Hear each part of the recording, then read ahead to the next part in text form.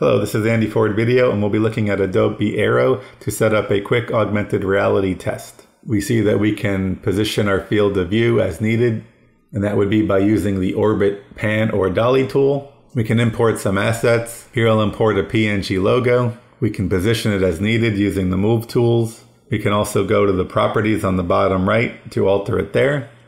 If you click down here to behaviors, there are different behaviors you can assign to your image. However, first let's add something else to this composition. We will add a PNG sequence. I've already zipped it up for ease of adding. This PNG sequence is on an alpha channel, and so that will avoid us seeing the background, which will be great for AR.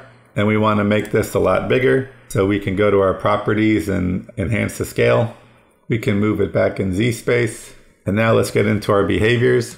With the logo selected, we can set it to that when we tap the logo, since we have an animated PNG sequence, we can play the images of our sequence at whatever frames per second we want. I happen to know that this PNG sequence is set to 15 frames per second. And I find one of the best ways to test it is actually on your phone. So you can click share, and then you can hit create link. And this is going to generate a QR code for you to scan with your phone. And once you do that, you can open an AR player on your phone. Now I'll switch over to my phone.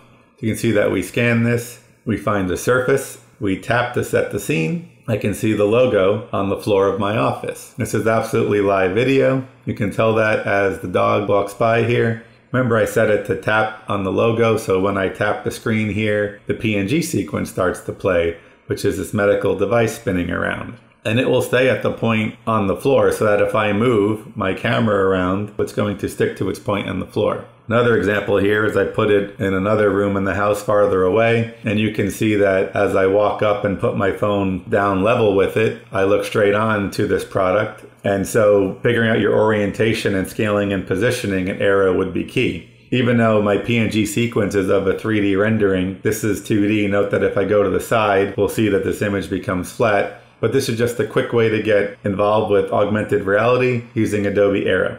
Thank you.